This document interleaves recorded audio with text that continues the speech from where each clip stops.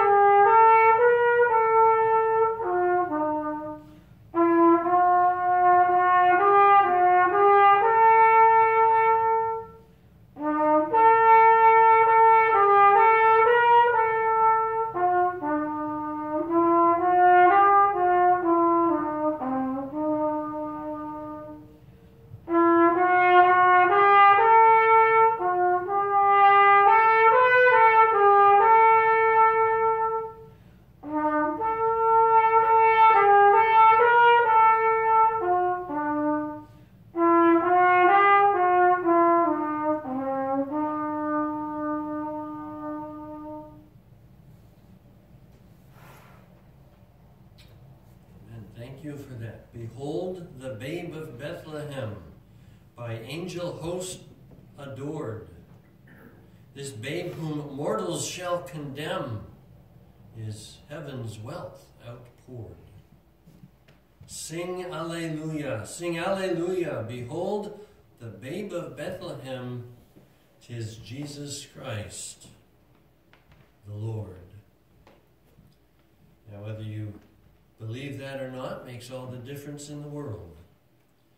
Maybe it even makes some difference in this world, but it makes even more difference in the world to come. By way of introduction this morning, I'm going to take us first of all to the book of Luke. As we anticipate the Christmas season, we're beginning with Luke chapter 1. Last week, we read about the birth of John the Baptist through Zechariah and Elizabeth. This week we're going to back up to the preceding verses before that. In Luke chapter 1, we're going to look at Dr. Luke's record of what he is recording for all the world to know and understand. So let's stand together as we read this text. I will read it from Luke chapter 1, verses 1 through 4, and you can follow along. For as much as many have taken in hand to set forth in order a declaration of those things which are most surely believed among us, even as they delivered them unto us, which from the beginning were eyewitnesses and ministers of the word, it seemed good to me also, having had perfect understanding of all things from the very first, to write unto thee in order, most excellent Theophilus, that thou mightest know the certainty of those things wherein thou hast been instructed. Let us pray.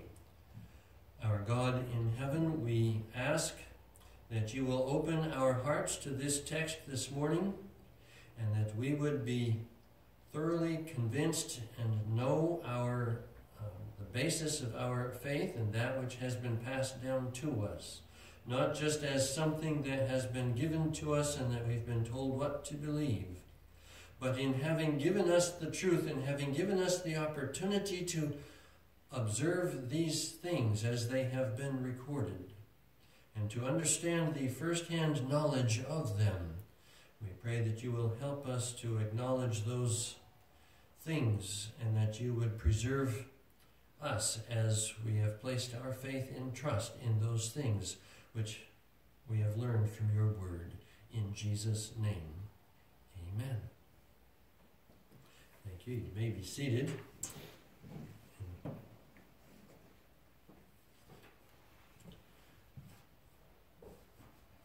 By way of introduction, you may have heard it said, or if you haven't, you may sooner than later hear it said, that the consideration of judgment and condemnation are illusions.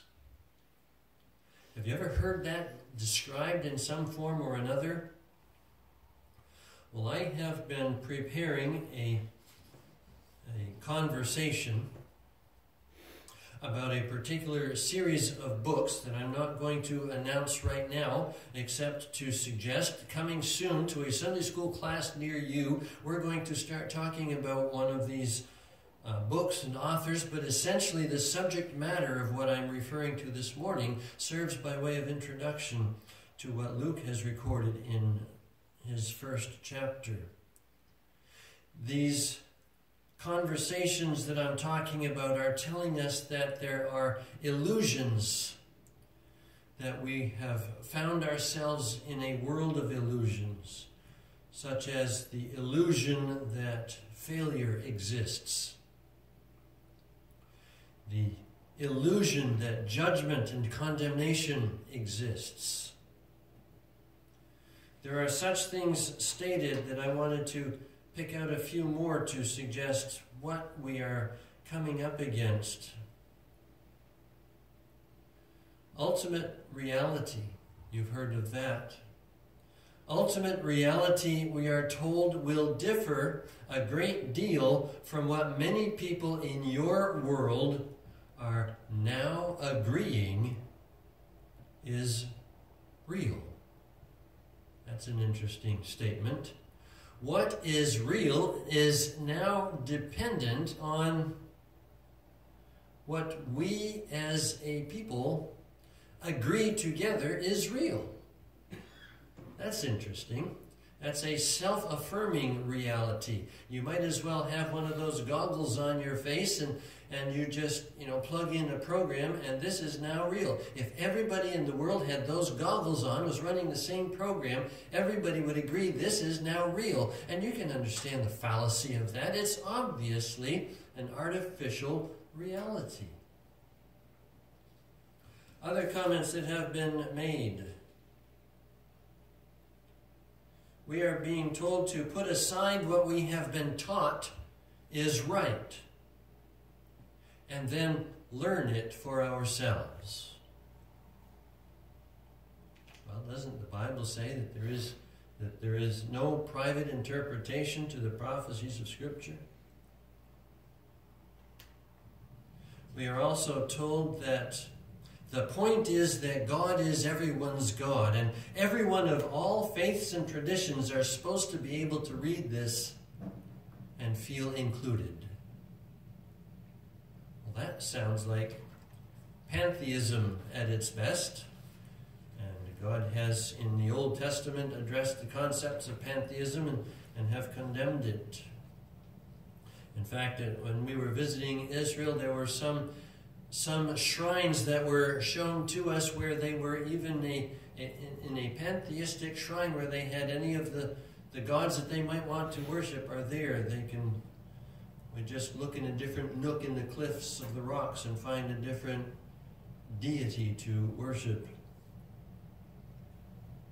He says, I disavowed myself from the Bible years ago because the judgment, the idea of sin, the materialism and greed in my Christian church, and the fear masked in the language of love no longer served my personal growth.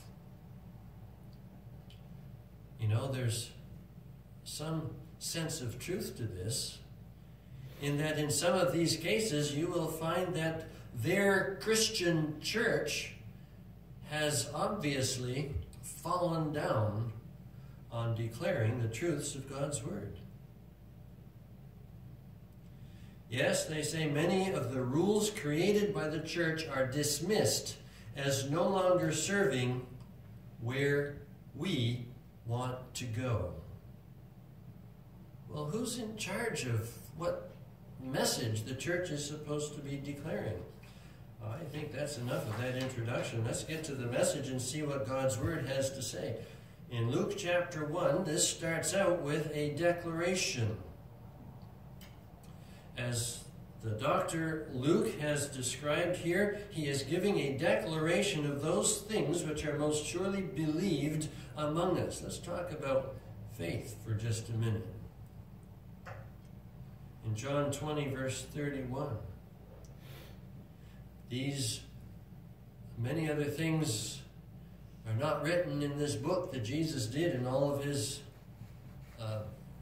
miracles.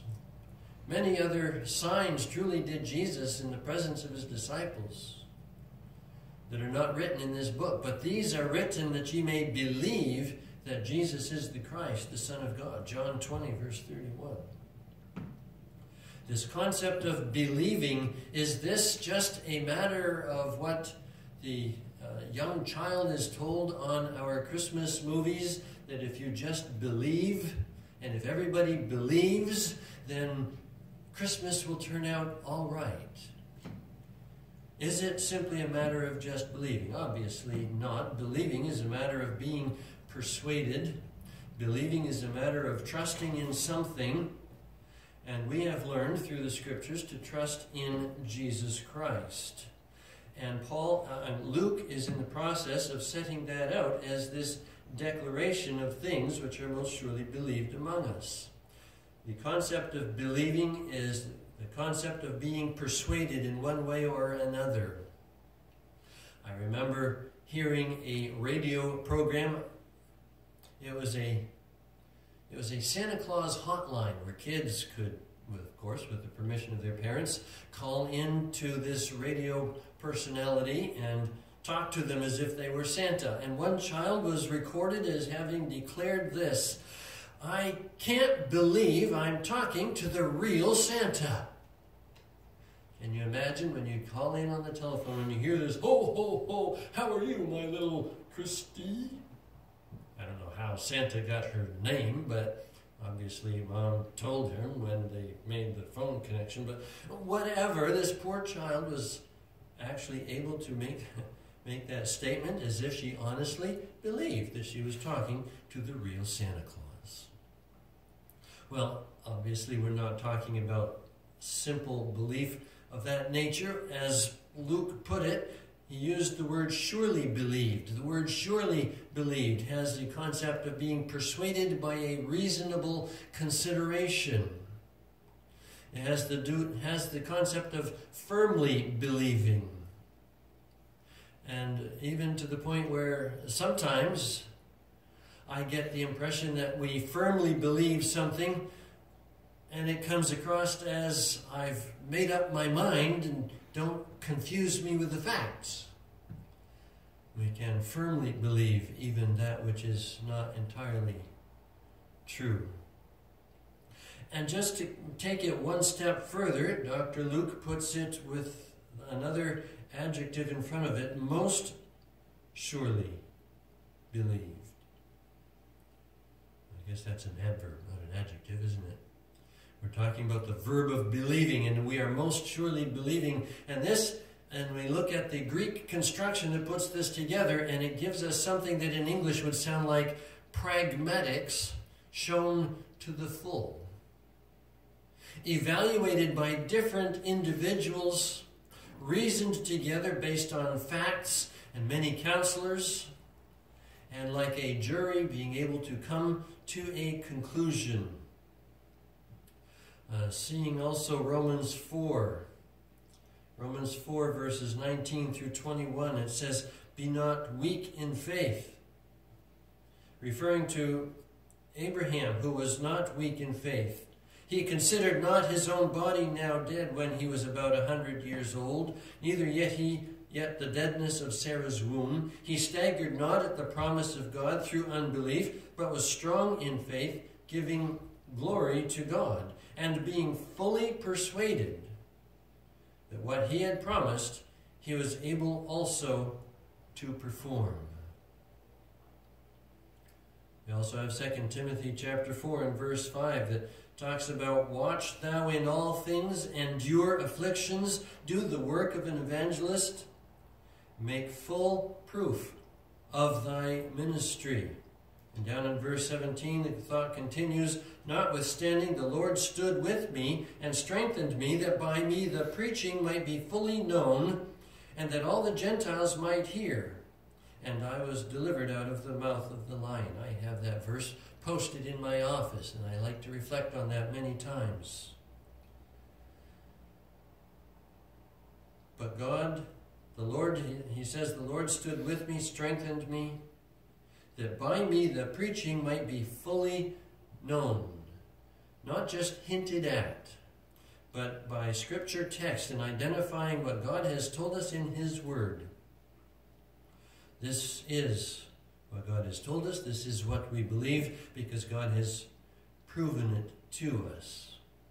This is what we believe, but why do we believe this? And we need to put some meat to the basis as to why we believe this. And so Dr. Luke carries on in verses 2 through 4.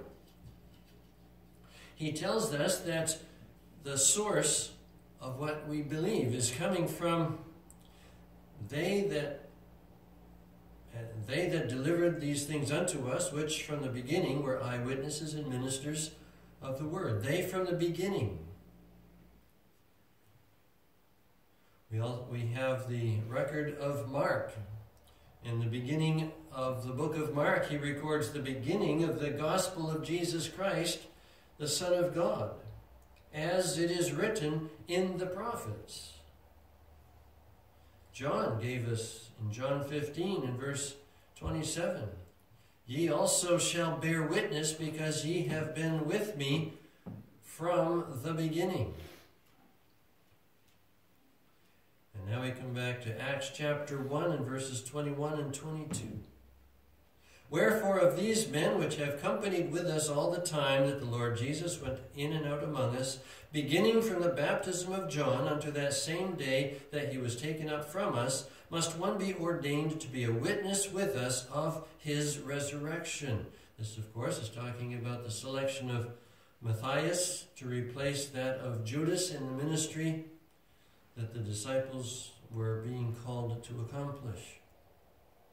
Eyewitnesses of Jesus, ministers of the Word referring to the Logos of John chapter 1. Ministers referring to assistants, that is, assistants of Jesus, being Peter and John and the rest of the disciples. They were his servants. The word under-rower has been used. Jesus was the focus point, but his disciples were the eyewitnesses of Jesus, and they are the ones who have declared what they have seen and heard, and they have passed it down to us. You know, the first time I heard someone describe the northern lights and the beauty of color that comes from them, because they had seen it themselves, I said, wow, that must have been beautiful. I had no reason to doubt, except that I hadn't seen it myself. And you know, I still have not seen the northern lights in their colorful displays. But I have no trouble believing it, because it comes from eyewitness accounts whom I trust and know that they would not lie. If they have seen it, I don't have any problem believing it. They are a credible source of witness. And that's what Luke is talking about here as he is recording what the eyewitnesses have given to him. They which from the beginning were eyewitnesses. And then down in verse 3.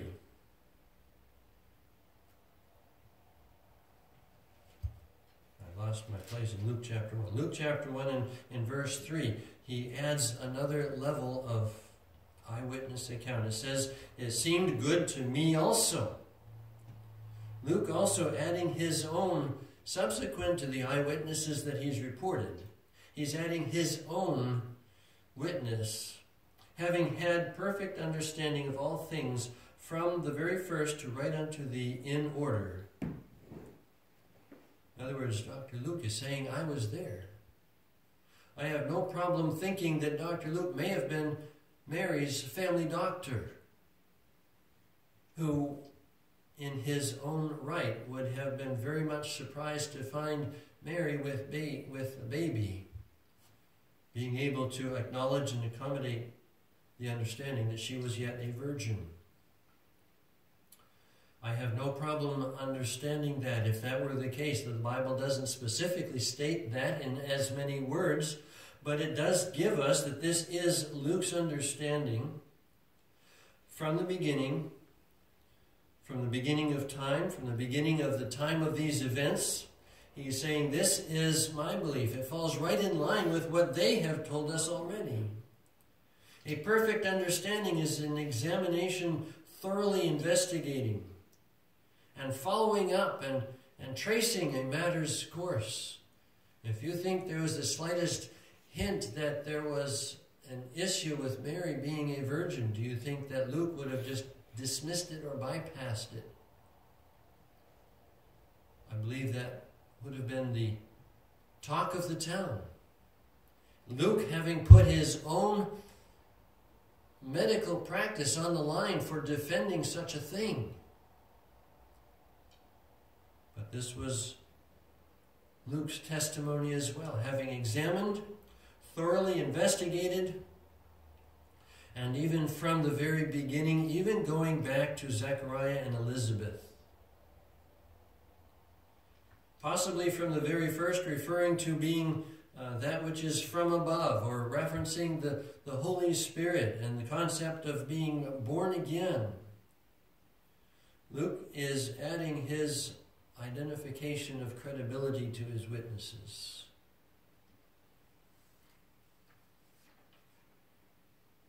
We are to know the certainty of what we believe. One of the lines that was recorded, or one of the lines that I copied out off of this source that I started out with in my message this morning, he makes a concluding statement that says, "Therefore we cannot know the truth that we are required to know in order to meet the conditions that we are required to meet in order to receive the love that we are required to receive in order to avoid the condemnation that we are seeking to avoid in order to have the everlasting life that we had before any of this started." Can you see his cyclical reasoning coming from the Garden of Eden, coming down through a judgment for sin? But in all of what he is saying, he completely bypasses the mercy and the grace of God that's available. We are not simply left to play the game and hope we get it right. We have been given from the scriptures that tell us that yes, God is going to judge sin. We are also given from those same scriptures that God is not willing that any should perish, that is, being judged in hell, but that all should come to repentance. But therein lies the biggest problem. Mankind does not want to repent because mankind does not want to think that there is any concept of guilt or that I should feel guilty. That doesn't change God's word. Nor does it diminish God's grace and mercy, which is still available to all who would believe what God's word says, not what the societal norm or the majority of our friends believe. We know whom we have believed. We know the certainty of our faith. We need to own our own faith, and we need to be able to defend our own faith. So that whosoever believeth in him, Jesus Christ, and his death on the cross to pay that penalty so that we don't have to, might not perish but have everlasting life. Let us pray. Our God in heaven, we thank you for reminding us once again of the eyewitness accounts that defend the story of the gospel of Jesus Christ. The very credible witnesses of those who had seen, as well as the very highly professional medical staff that was there and adding his own witness and testimony.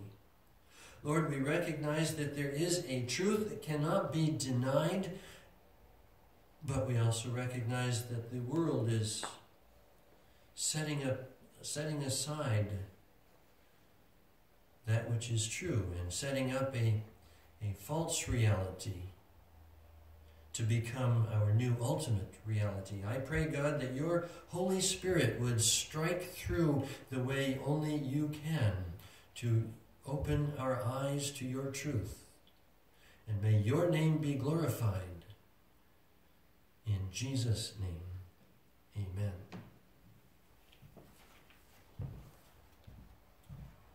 We have one closing hymn, number 388.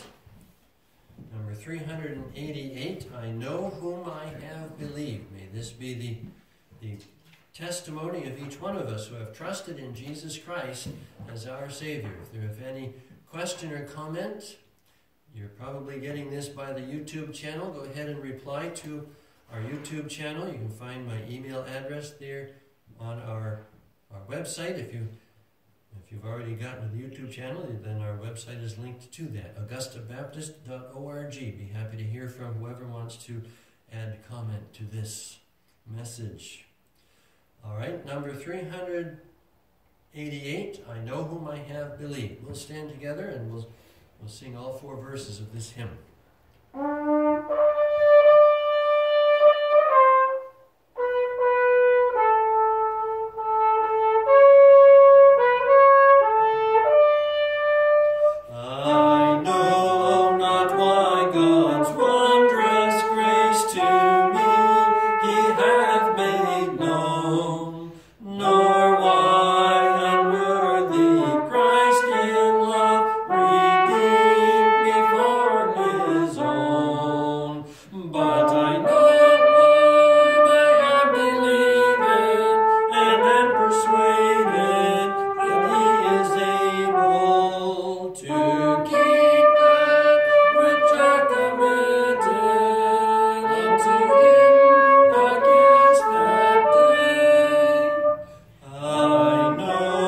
not how this saving faith to me he did impart, nor how believing in his word brought peace within my heart. But I know I am believing and am persuaded that he is able to bring that which I committed unto him against that day. I know not how the Spirit moves, convincing men of sin, revealing Jesus through the Word, creating faith in him. But I know I am believing and am persuaded that he is able to keep that which I've committed unto him against that day. I know not when my Lord may come at night or noonday fair, nor